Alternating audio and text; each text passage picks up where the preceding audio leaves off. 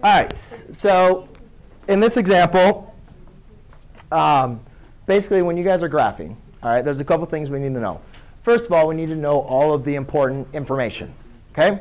So the important information is everything I gave you guys. Oops, let's change this to cosine. OK, amplitude, absolute value of 0.5.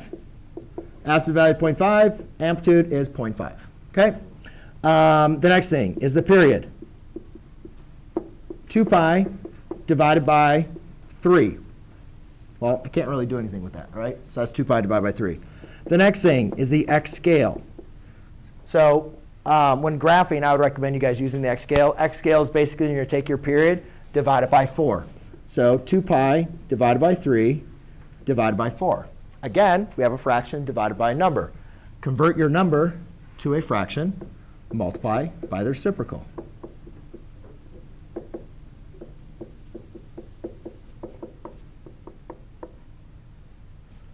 Right? You're going to get used to fractions. I will say that. We are going to be doing a lot of fraction operations. Yes? I need to take that 4. What 4? Is that 4 over 1, or is that 4? It is 4 over 1. It was 4. I converted it to 4 over 1, so I'd multiply it by the reciprocal. You could have not left it as 4 over 1, just multiply by the reciprocal. That's fine. But I was just showing you guys where the reciprocal came from. OK, the next thing is to kind of find the start and the end, or which we call the phase shift. I called that the initial period start in your notes. But that's going to be kind of like where the initial period starts.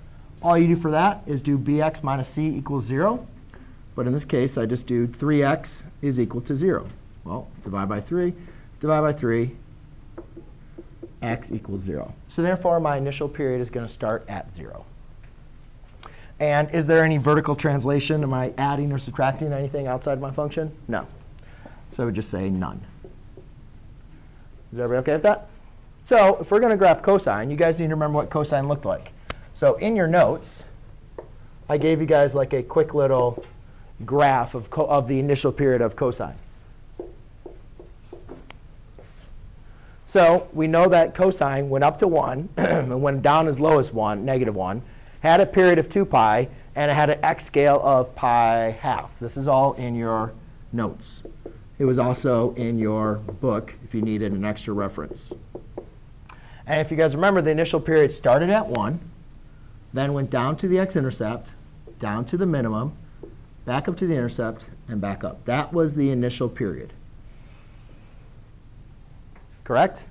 So that's what we know our graph is going to look like that. And we know we can just keep on repeating it. Now, I only asked you guys to do 2 periods. So you can always do the initial period and then continue another period. So if I was going to graph cosine. Now, the difference is cosine had an amplitude of 1. The parent graph has an amplitude of 1. So if my new amplitude is 0.5, that means now, if that's 1, now my graph is going to only go up to 0.5.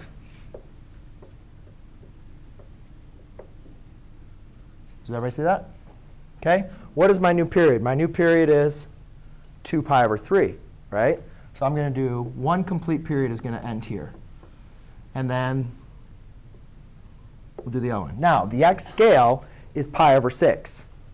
All right? So what that means is basically the distance between each of these terms is pi over 6. Now, what might be helpful for you guys is to rewrite 2 pi over 3 in terms of 6. Do you guys agree with me? That's the same thing as 4 pi over 6? Yes? OK. So that means halfway would be 2 pi over 6. So therefore, that would be pi over 6. And over there, that would be 3 pi over 6. So a lot of times when you guys are having difficulty with fractions, I would recommend writing out the x scale and writing out every term in terms of the x scale. However, when you are graphing something, we don't really write 2 pi over 6, right? We would simplify that to pi over 3. Or if you were to look at a graph on like a test, it wouldn't be 2 pi over 6. It would be pi over 3. This would be pi halves, right? But if I continued, this is nice to keep it this way, though, because can I figure out what the next scale is? 5 pi over 6, right? Then 6 pi over 6, 7 pi, and 8 pi. So there's 4 terms in the next period. Here's one period. So 1, 2, 3. Let's go a little bit farther.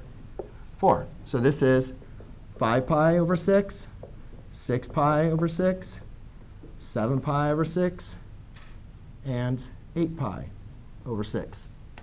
So we'll leave that there. That's just pi. That's 7 pi over 6, and that's 4 pi over 3. Does everybody see how I got my scaling? So I used the x scale and then just reduced it to actually get my scales. OK? Yes? So we know what the, yes? The amplitude is the 0.5. So I know the amplitude is 0.5, but how do you know where to put that on there? Like, do you put it in between the negative 1?